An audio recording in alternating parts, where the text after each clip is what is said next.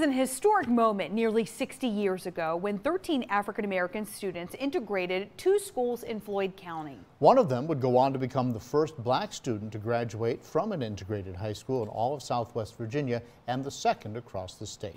10 News anchor Brittany McGraw sat down with her to hear about the challenges and triumphs of what they did.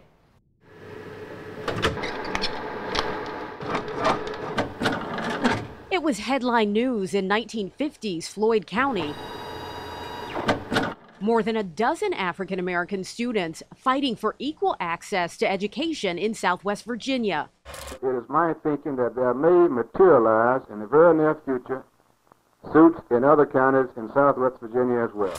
And then 17-year-old Daisy Jean Penn was right in the center of it all. We went to school and had a school right here, almost walking distance, and couldn't go to. Daisy was born and raised in Floyd. I lived here in Floyd really all my life. And after graduating from the African-American elementary school, she and other black students had to make the trek to Christiansburg every day to attend the all-black Christiansburg Institute, initially founded in 1866 to educate former slaves.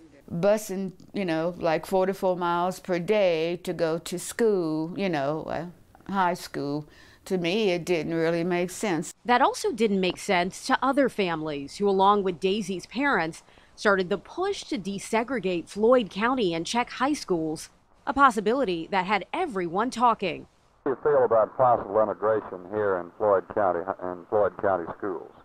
As a student, I don't think it's going to work. That push started in May of 1959, 5 years after the landmark Brown versus Board of Education decision that ruled segregated public schools were unconstitutional. My parents and some of the others, we had to go to court in Roanoke 2 or 3 times, just to get in over there.